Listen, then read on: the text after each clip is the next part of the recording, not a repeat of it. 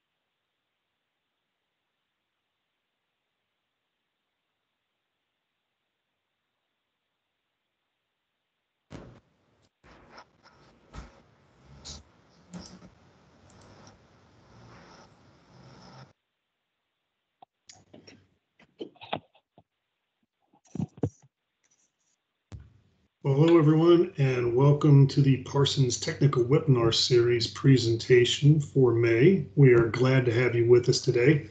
I'm your host, Scott Hartzell, and I want to thank you for joining us. Today's presentation is by Ed Heisey with Parsons, who will discuss sulfate enhanced bioremediation of fuel contamination at the former Galena forward operating location in Galena, Alaska.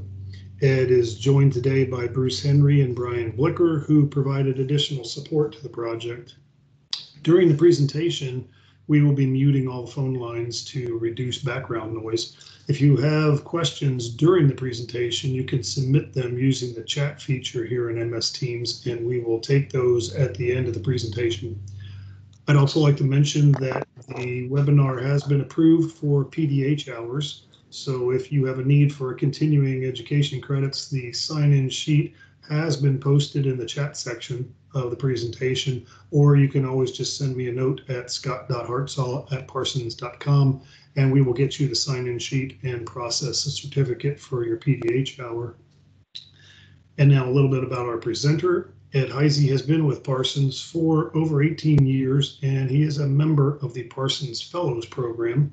He brings to us over 38 years of experience with Department of Defense site remediation. Ed serves as the technical director of the Galena site projects, and he is supported by Bruce Henry, who is the project manager for the Galena projects, and Brian Blicker, the principal engineer for the site. And now I'd like to turn things over to Ed for a core value moment and our presentation. Thank you, Scott. Hello, everyone.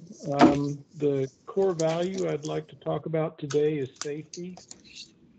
We just recently deployed our first field team of the season up to Galena. And whenever you're deploying to a field location, it's good to remind yourself of the local hazards.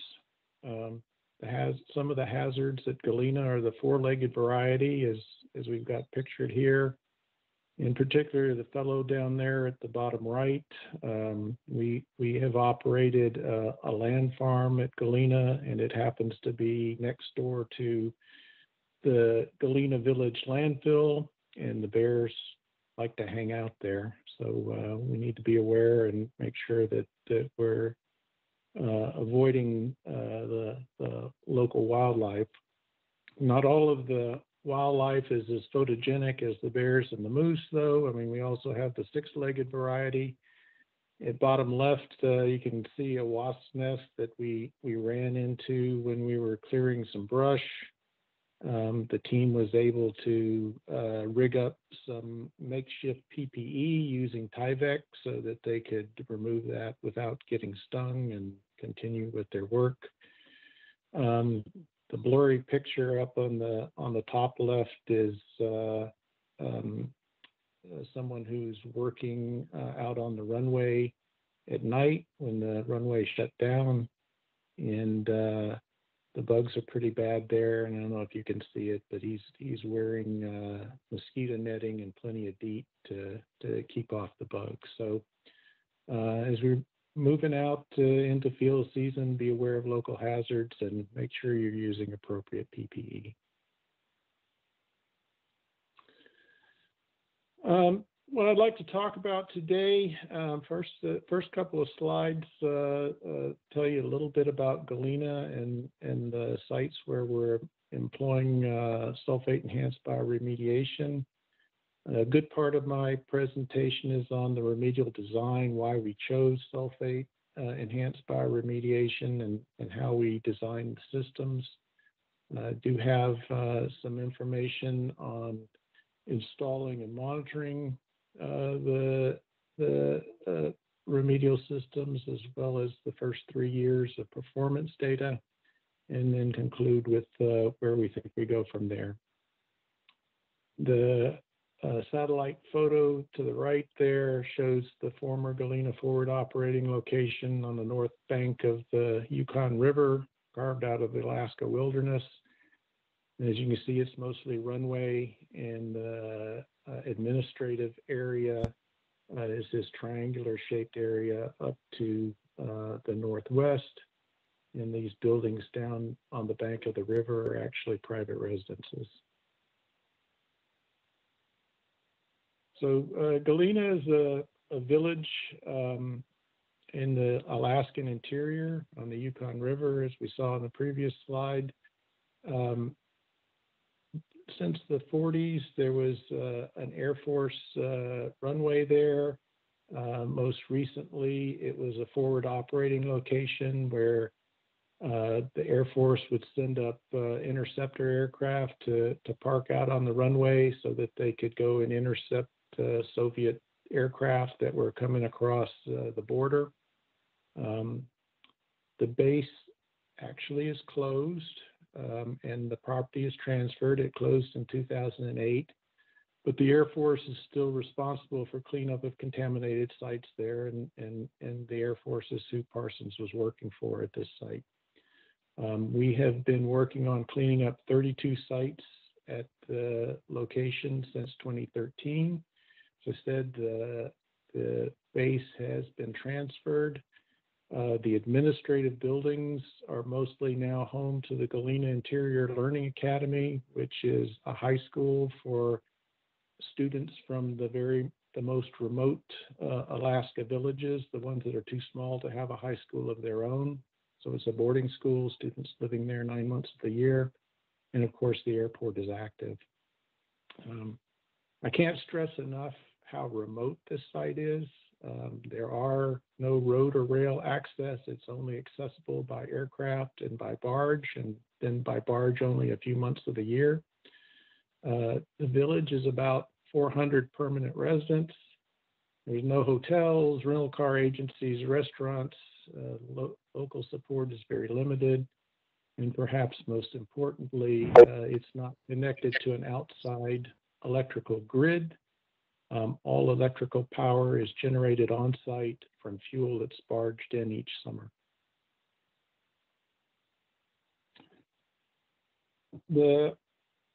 Talk a little bit about the aquifer and groundwater. The aquifer consists of river deposits. The general profile that we get is the first 5 feet or so is fill material that was brought in when they built the base.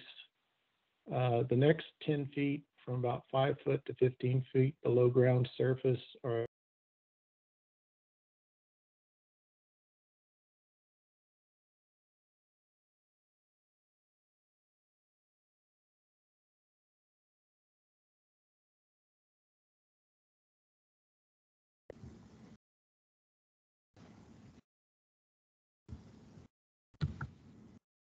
Ed, I think we lost your audio.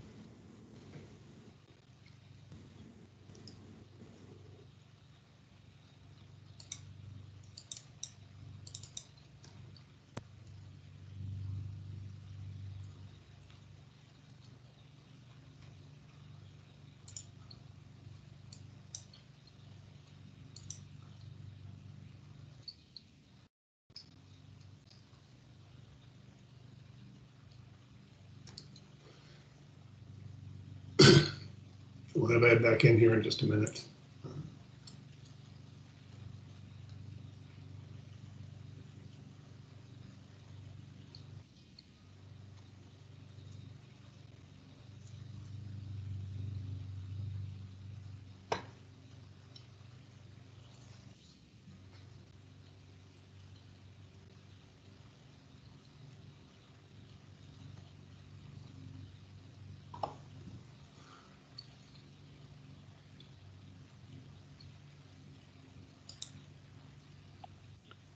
Hello, can you? Yeah, we got you. Hello, can you hear me? Yes. Okay, I'm sorry. My phone died on me. Sorry for the delay. Anyway, as I was saying, the 5 to 15 foot below ground surface is fine material. We call that the silt layer. And below that, the material becomes increasingly coarse and very permeable. We've gone down as far as 200 feet. Groundwater flows in that permeable zone. The net flow is towards the river, and that's the direction groundwater flows for most of the year. However, in the spring, when the ice breaks up on the Yukon floods and the river reverses direction. And that's what we see in the hydrograph to the right. This is an observation well. The red line is the ground surface, and the blue line is the groundwater elevation in the well. And you can see usually around May, groundwater level rises very abruptly for 4 to 6 weeks, and then for most of the rest of the year gradually declines as water flows towards the river. And so that gives us a 20 to 25 foot groundwater table fluctuation, which gives us quite a smear zone for fuel contamination. And we do have, with the cold weather in the Alaskan interior, quite a short fuel season, usually April to September. Most of the contamination sites at Galena are results of fuel releases, either from pipelines or from tanks. There are different types of fuels that were used up there. The most common of them is Arctic diesel, which is diesel has got some gasoline blended in with it. The site I'll be talking about is actually a JP4 site. And the pattern that we see is that we have a very large smear zone, and we have residual NAPL in that smear zone that runs from the highest elevation of groundwater down to its lowest elevation. And so in the picture to the right, we've got the ground surface here. The top blue dashed line is the highest elevation of the groundwater table, and then down at 115 feet above mean sea level is the lowest elevation of groundwater table. And then the bold blue line is the extent of residual NAPL at this particular site, ST09. And the pattern that we see is we see a broader area up near the top, the highest elevation of groundwater table in what we call the silt layer, where capillary action sucks the fuel into a large area. And then we also see a spreading at the bottom extent of the water table, a little bit narrower in between. And we call the spreading at the more shallow elevation the upper pancake, and the spreading at the lower, at the bottom of the water table, the lower pancake. And the other thing I wanted to point out on this slide is that this area between the water table fluctuation is unsaturated for different times during the year. The higher you go, of course, it's unsaturated more often up here towards the top, where, we're unsaturated 11 to 12 months of the year, down towards the middle about 6 months of the year, down towards the lowest groundwater table elevation. We're lucky if we're unsaturated for 1 or 2 months of the year. So given that characteristics of our source area, we came up with a general approach that we wanted to use at Galena for fuel sites, and I like to think of it as a 3-layer cake. For the upper pancake, the residual saturation that's in the silt layer, if we could, we would excavate it, take it off to land farming. If it was too near infrastructure where we couldn't excavate it, we used a bioventing approach with vents completed completely within that silt layer to try to force air in there when the water table is high. We also used bioventing in this narrower area in the middle of the variably saturated zone. And then down in the lower pancake that is saturated for most of the year, that's where we employed sulfate enhanced bioremediation. And then for the down gradient plume, we used monitored natural attenuation.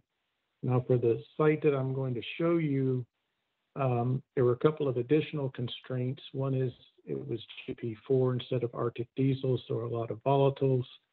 The silt layer was very thin here, so we couldn't complete vents completely within the silt layer, and we couldn't excavate due to infrastructure. And so what we did was we actually had a 2-layer cake approach, where in the green shaded area, we used soil vapor extraction and sulfate enhanced bioremediation in this yellow shaded area. And for the bulk of the rest of the presentation, I'll just be talking about the sulfate enhanced bioremediation. Next couple of slides, I'd like to talk about our design, and before I get into the design, the decision process of why we chose sulfate enhanced bioremediation. Parsons has been supporting the Air Force in innovative technology for well over 25 years. Some of the work we did in the 90s was to help them make the case for natural attenuation of fuels.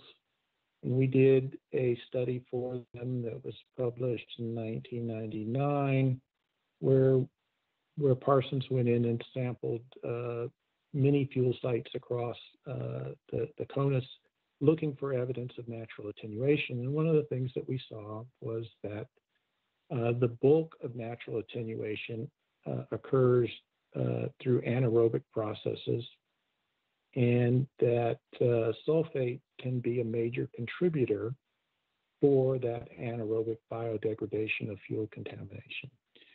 And if the background levels of sulfate are significant, like over 200 milligrams per liter, the contribution of sulfate enhanced or sulfate degradation is quite significant. Up to 3/4 of the total amount of fuel that's biodegraded is biodegraded through sulfate reduction. However, if the concentrations of sulfate are not as high, the contribution of sulfate reduction is considerably lower. Glenn Ulrich of Parsons recognized this and recognized that there was an opportunity here to augment natural attenuation by adding sulfate and enhance biodegradation of residual fuel saturation. And he applied for and was awarded a patent for that process, the NAPLOA patent, whereby nutrients, specifically sulfate, can be added either in dissolved phase or as slow release minerals to augment anaerobic biodegradation of L-MAPL. We looked at the sites at Galena to see if they would be appropriate for sulfate enhanced bioremediation, and we thought that they were. The background levels of sulfate at Galena are modest, somewhere between 25 and 40 milligrams per liter. But if you look in the various source areas and fuel plumes, you'll see that sulfate is depleted and methane is present, indicating methanogenic conditions and an opportunity that if we added sulfate, we could increase the amount of sulfate degradation. Also, as you see at many of these sites, we had high concentrations of iron, and we also viewed that in a positive light. So because sulfate is reduced to sulfide, the sulfides can then combine with the iron and precipitate as iron sulfides. The technology that the Alaska Department of Environmental Conservation was most familiar with for dealing with fuel contamination was air sparging. And so we needed to look at air sparging as an alternative and decide whether or not air sparging or sulfate was a better way to go. Pound for pound, oxygen is a more efficient electron acceptor than is sulfate. But the solubility of oxygen by dissolving air into water is limited, whereas by dissolving a mineral like gypsum, you can achieve much higher concentrations of sulfate than you can of oxygen. And so this was, in line with what we saw with the AFC study, whereas if there's large amounts of sulfate present, you get a lot of sulfate reduction, sulfate biodegradation. There are other unique factors at Galena that we thought were positive for sulfate enhanced bioremediation. For one thing, the groundwater table, as I said, fluctuates 20-25 feet. If you're doing air sparging, you've got to overcome that back pressure. And if we were going to do air sparging, it could only be done during the months of the year when the water table was low if we were going to reach those residual saturation in the lower pancake, which meant that we could only operate the system for about half of the time. Whereas by injecting gypsum and providing sulfate, we'd have biodegradation going on 100% of the time. Air sparging also takes quite a bit of infrastructure. Whereas the sulfate enhanced bioremediation, we could inject gypsum using direct push, so no permanent infrastructure. And then probably another very important point is the energy requirements. We only needed to do the sulfate amendments for sulfate enhanced bioremediation, but air sparging was going to take electrical energy to run the blowers. And in order to get that energy, they were going to have to import more fuel, which is how the contamination got there in the first place. And the electricity costs in Galena approximately 5 times in the lower 48. And so for those reasons, we felt that sulfate enhanced bioremediation was a good alternative to air sparging at Galena. So as we moved on to the design phase, the concept was to emplace agricultural gypsum dihydrite in the lower pancake that would dissolve over time and provide sulfate to that residual saturation NAPL source area in the lower pancake. And the idea was inspired by permeable reactor barrier concept that we would emplace gypsum in injection zones near the upgrading end of the source area, and groundwater would flow through these injection zones, dissolve the gypsum, and carry the sulfate down through the NAPL source areas. Design considerations were, first of all, how wide do these injection zones need to be? And this was based primarily on how long we wanted the sulfate to last. We used a design criteria of 5 years. And so the thickness of the injection zone was calculated by the design time, 5 years, times the groundwater flux, times the solubility of gypsum, divided by the porosity in the gypsum concentration in the injected slurry. So how fast was groundwater dissolving the gypsum away? The other consideration we had was, how many of these injection zones do we need? And so we looked at how our estimated utilization rate for sulfate, which we got from some literature values of sulfate biodegradation of fuel in a cold weather site in Canada, and the groundwater velocity. And we figured that the gypsum, the sulfate, after it dissolved from the injection zone, would be carried about 110 feet down gradient before it was utilized. The final consideration in the design was that we didn't want to clog up the pore spaces and have groundwater flowing around and not through our injection zones. Bruce had done some injections involving gypsum for a study that he did in Anchorage a couple of years earlier, and it was a similar type of aquifer, and he was pretty confident we could get 7.7% solids into the aquifer. Later on, we learned that the aquifer at Galena was considerably more permeable than we thought, and we upped this to 10% solids. And we decided that we wouldn't inject this as a monolithic zone, but rather as dispersed injection points, so that if we did clog the pore spaces, we still had places for the water to go in and around the injection points and maximize surface area and contact and therefore dissolution of the gypsum. So our design looks something like this, where we would have injection points, and we space these injection points out at on 10-foot centers, and we were going to inject a slurry of gypsum and water such that we would displace the water in the pore spaces out 3 feet from the injection point. And we'd have rows of these injection points.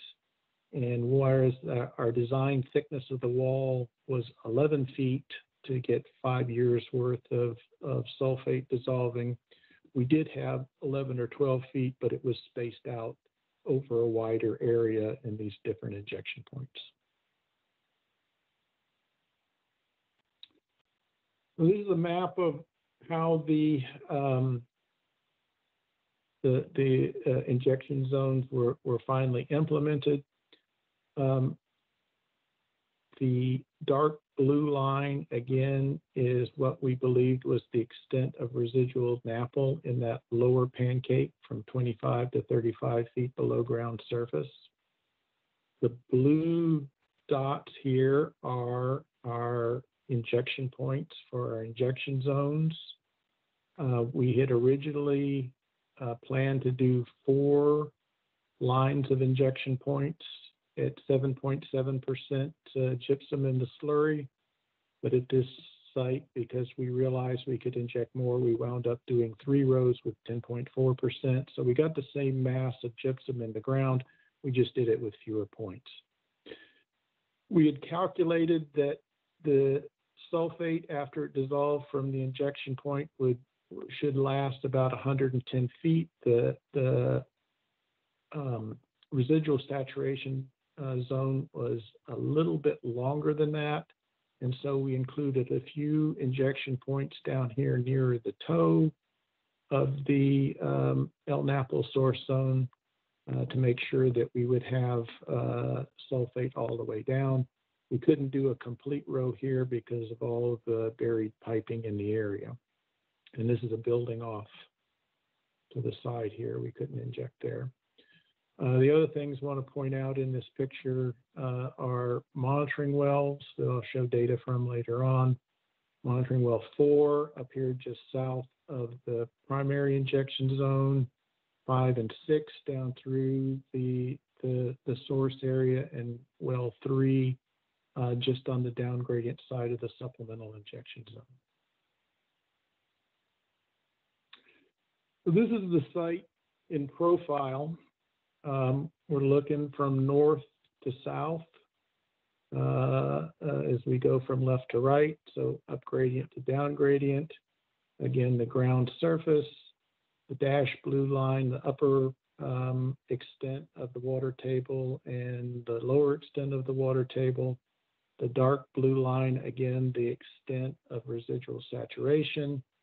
And so our primary injection zone was in this orange shaded area here near the up gradient end of the lower pancake, and our supplemental injection zone a little bit further down towards the down gradient end, and in our monitoring wells 4, 5, 6, and 3. So we emplaced the gypsum in the 2017 field season. In total, we injected nearly 200,000 pounds of gypsum into 340 boreholes at 4 sites.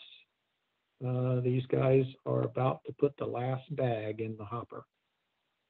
And since the 2017 field season, we have been monitoring groundwater, and we monitor groundwater annually for gasoline, diesel, and residual range organics, VOCs, methane, and sulfate. The next couple of slides are about performance to date, the first 3 years worth of data. I'll address injection zone longevity, sulfate utilization, evidence of enhanced biological activity, and impact to groundwater contaminants. But first, I want to talk about injection zone longevity, and just as a reminder, we designed the injection zones for a 5-year life. In the graph here, you see time since the injection point, the 0 point right here, and then sulfate concentration on the y-axis. The red dashed line is the ambient sulfate concentration in Galena groundwater. And you'll see we did increase sulfate concentration, but the interesting thing was that those 2 northernmost wells, wells 4 and 5, we actually found that they were near the ambient concentration of sulfate. So the northern part of what we thought was the residual saturation zone actually was not methanogenic, but was probably iron reducing. Wells 6 and 3 were significantly sulfate depleted and were methanogenic. And in all cases, we were able to raise the sulfate concentration of the groundwater. But you see that concentrations are decreasing quite rapidly as of year 3. So we would expect that the sulfate is pretty much going to be depleted by the time we go out and monitor this year, year 4. So we've got a little bit shorter lifespan than we had hoped. And as a result of some other studies at other sites, I think we probably underestimated the groundwater flux at this site, and that hydraulic conductivity is a little bit higher than we had anticipated. This graph is a little complicated, but here we're looking at sulfate and methane concentrations over distance. So the x-axis is distance from the primary injection zone. The 2 black lines that you see here are the primary and the supplemental injection zones. Sulfate concentrations are on a log scale on the left-hand y-axis, methane concentrations on the right-hand y-axis. And so this blue line that you see here, solid line, is sulfate concentrations just at the time that we were ready to inject sulfate. And you can see sulfate was present in the 2 most upgradient wells, but was depleted down towards the southern end of the source zone in wells 6 and 3. And methane was present in wells 6 and 3, indicating methanogenic conditions. After we injected sulfate, we see sulfate concentrations have increased over the course of all 3 years. And interestingly enough, methane concentrations have also increased. And so we think that based on looking at this is that the sulfate traveled at least 125 feet down gradient before it was back to ambient conditions, which is close to the 110 feet that we calculated. And then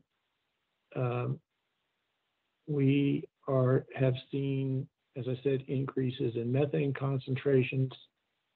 And what we attribute this to is pockets of methanogenic conditions in the source area and downgrading of the source area. And as the sulfate causes biodegradation of the fuels, it creates partially oxidated compounds that are more readily degraded by methanogenic processes. So we're also seeing the increase in methane, which to us is an indication of biological activity. The next couple of slides are concentrations of contaminants in groundwater. In all cases, we are looking at concentration on a log scale on the y-axis, time on the x-axis. The red dashed line is the Alaska cleanup standard. And for benzene and naphthalene, we are seeing pretty abrupt decreases in concentrations over the first 3 years of operation and trending towards the cleanup levels. These 2 graphs are for diesel range organics on the left and gasoline range organics on the right.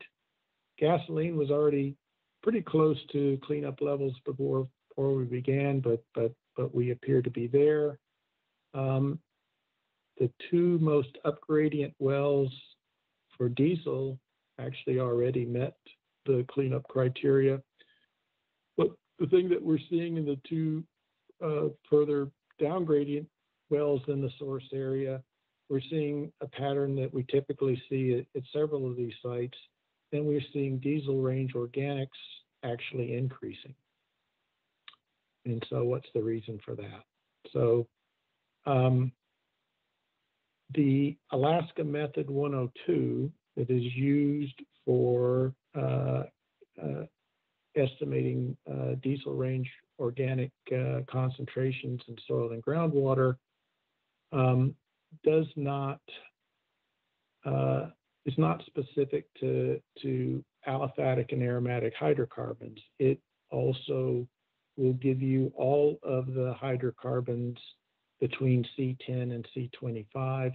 So that includes partially oxygenated, partially biodegraded compounds such as acids, alcohols, ketones, esters, phenols, and so on, in with that overall DRO number that the method gives back.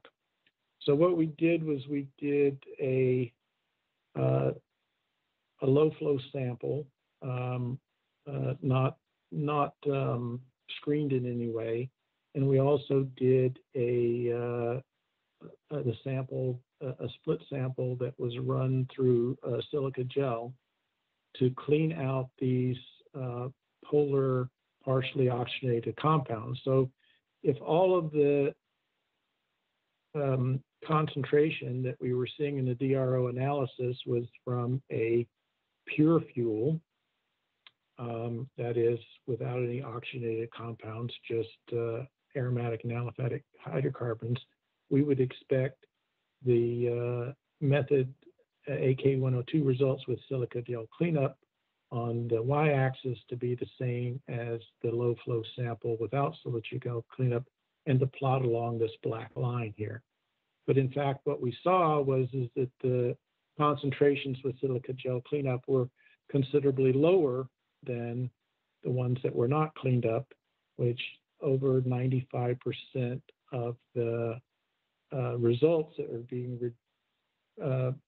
reported as AK102 are these partially oxygenated compounds. So we are getting considerable biodegradation, considerable degradation, and the original fuel aromatic and aliphatic components of diesel fuel are very small components on what's left in the groundwater at Galena.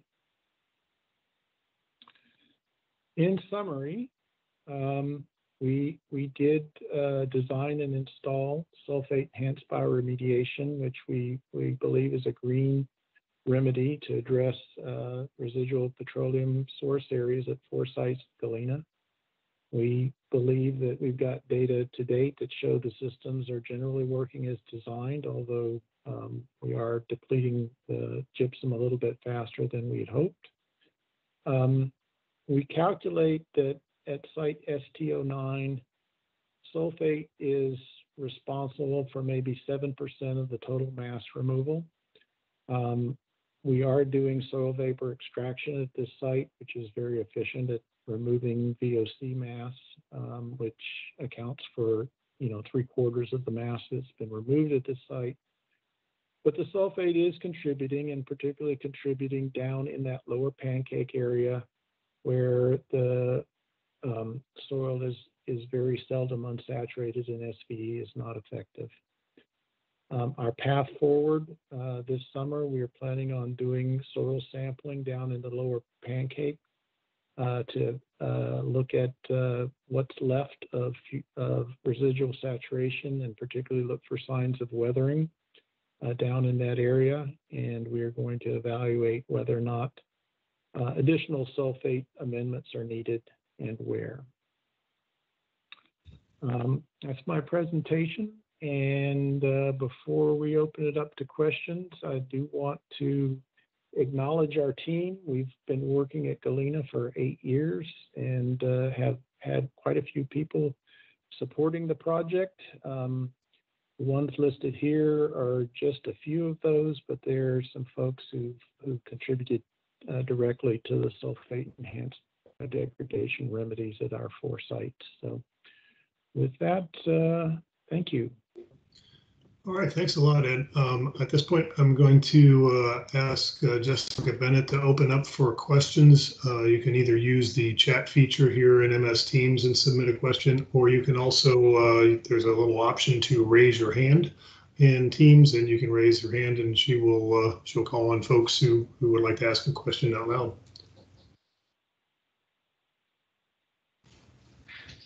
Thanks, Scott. Okay, the first person I saw was Eric Mysona. Please go ahead. Yeah, Ed, hey, great to talk. Yeah, thanks for the information, and thanks for using a couple of my folks. Yeah, Rick Heinzman and Tony Dahl have actually worked up there, and they really enjoyed the experience. So thanks for that. So Rick, quick question about how did they do the injection? Was it through a direct push geoprobe rig? Yes. And I guess looking at the high groundwater flux here, was there any consideration looking at installing monitoring points for reinjection, or would those potentially clog up? Well, I think, we wanted to minimize our infrastructure up there, and we were hoping that if we did have to re-inject, we'd only have to do it once, so that, we didn't really want to maintain a permanent injection system. I mean, the whole point of injecting solid gypsum was to let it dissolve slowly over time. I know other applications of sulfate enhanced bioremediation have actually dissolved sulfate in solution and dripped it into the injection zones. And given the weather and the lack of support up there, we were looking for a low maintenance approach. Okay, thanks. Thanks, Eric. Melanie Beck. So your hand up. Hi, I had a question. Have similar techniques been implemented at other sites at Galena? And if so, were they successful? We implemented this technology at 4 sites, and I think they're all working about the same. The one site that I've shown you is the only one I've dug this deeply into the data. And it is a JP4 site. The other sites are Arctic diesel, so I'm kind of expecting, we didn't do the SVE, so it'll be interesting to see if it's been as successful there as it has been at the JP4 site. Thank you. We have a question in the chat box from Christine Kaimak. Prior to selection of sulfate injections as your remedy, did you look at nutrient concentrations? How did you determine that they wouldn't be a limiting factor in anaerobic biodegradation? Well, we knew that we knew that there was plenty of organic matter up there, and there is a hierarchy of electron acceptors: oxygen to nitrate to iron manganese to sulfate, and so on. And we knew that based on the wells that we had there, that sulfate was depleted and the areas were methanogenic. So we knew biological activity was going on, and based on the depletion of sulfate, we felt that adding more sulfate would be able to enhance the processes that were already occurring up there. Thanks, Ed. William Chen, you can go ahead and unmute yourself. Hi, thank you. Ed, so you showed the comparison between air sparging and sulfate-enhanced bioremediation. I'm just wondering if your team considered oxygen-enhanced bioremediation, given, like you said, oxygen being a more efficient acceptor, and also I think with oxygen-enhanced, you're also injecting chemicals, and in a way, it gets away from all that machinery complexity of air sparging. So I was wondering if you thought about that and why that wasn't a given consideration for your site. We did not consider it, and again, I think the remote location that we would have had to import oxygen or generate it on site, and those were complicating factors would have been complicating factors with the remoteness of this particular site that we were looking for as a hands-off system as we could possibly come up with.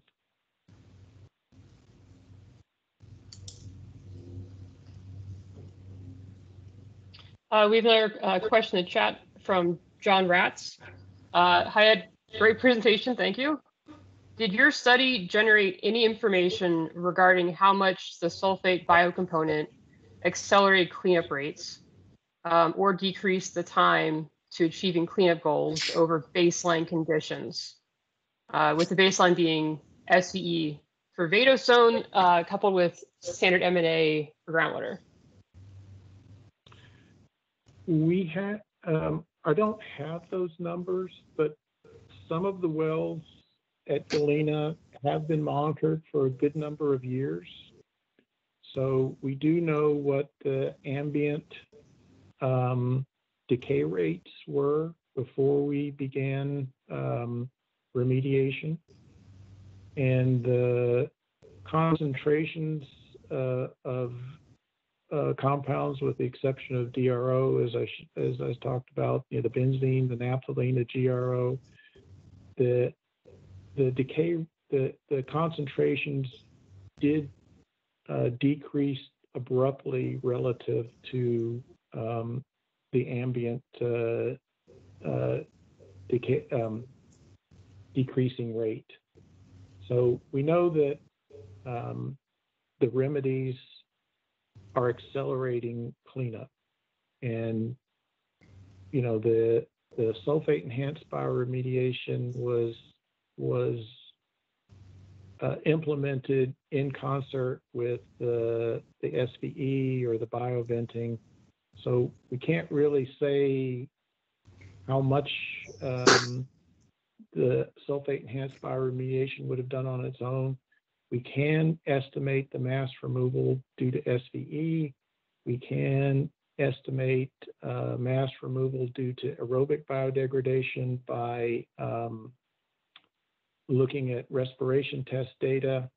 And then that's how I base that 7% of the total mass removal due to sulfate on, because we could estimate the mass removal of the rest of them, and then the sulfate.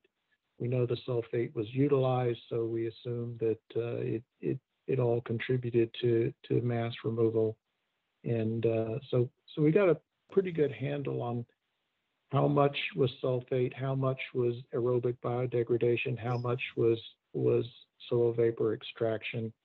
But I couldn't tell you what sulfate would be if the SVE wasn't there. I don't know if that answers John's question. Yeah, that was a really comprehensive answer. And John, if you have any more clarifications, please ask in the box. We have a question from John Halstead. The ORP seems relatively high, even though DO is low. What ORP is optimum for petroleum degradation, and is lowering ORP a potential optimization tool? I don't have a good answer for that.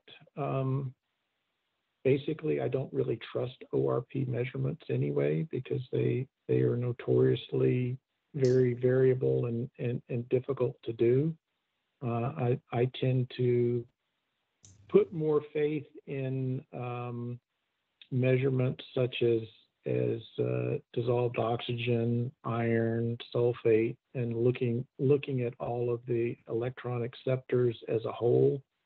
And sometimes with wells, you're combining several different areas together, and you've got to make an educated guess. So I don't know that with field data that it can be an exact science, but again, towards the southern part of that El Napple source area, we definitely had methane present. We had sulfate depleted, so we're pretty certain we were in a methanogenic area, and adding sulfate could provide more electron acceptors and therefore more biodegradation. Okay, thanks, Ed. We've got another question from Glenn Ulrich. You showed strong reductions in benzene and naphthalene after sulfate addition. Did all hydrocarbons decrease in concentration, or did others not decrease? No, they all decreased. The reason I showed benzene and naphthalene is because those two VOCs have some of the lowest cleanup standards and tend to be the contaminants along with DRO and GRO that'll ultimately drive, cleanup and close out of the site. But the benzene and naphthalene results were not atypical of other compounds like toluene and xylene and so on.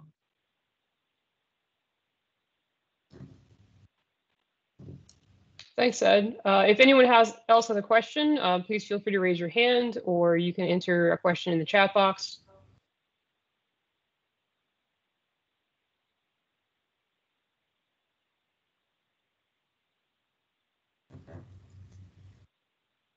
While they're thinking of questions, Ed, can you advance to the last slide there?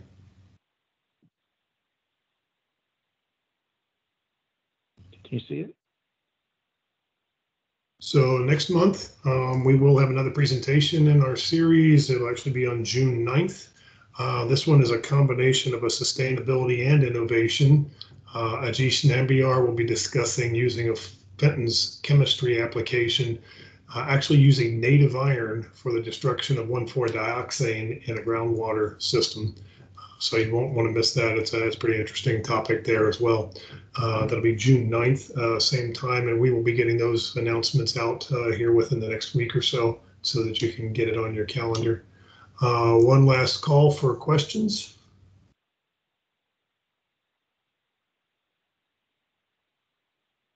And Janet, I will get a sign-in sheet to you.